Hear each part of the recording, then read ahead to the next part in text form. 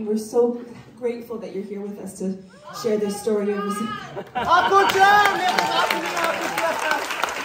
share this story of resiliency with all of you. Thank you. It warms my hearts. Speaking of stories of resilience, something that's very near and dear to our hearts, on a bit of a more somber note, we wanted to share about the crisis in Lahaina on Maui, the devastating wildfires. We have close friends and family who are directly impacted.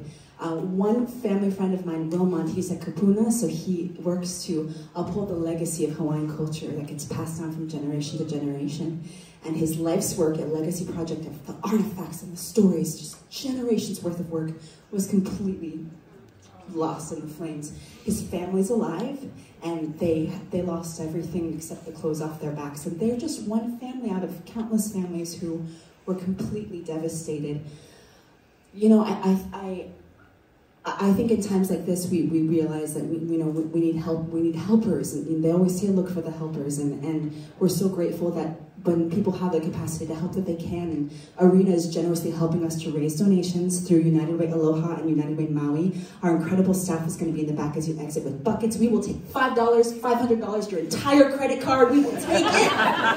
Thank you so much for your generosity. And you know, folks, you're helping us to keep theater alive.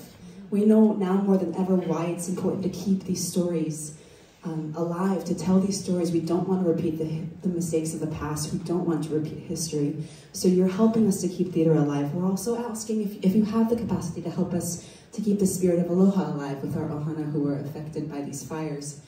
You know, I think the resonance of this story that every single person in this audience here can understand because of your ancestry and where you all came from, the trauma that we all inherit, is that when there are times of great struggle, with great pain, there's also great resilience, right? Resilience of the human spirit. But that great resilience, I think, always requires great assistance from those who have the capacity to help. And so that's really good. Thank you, God.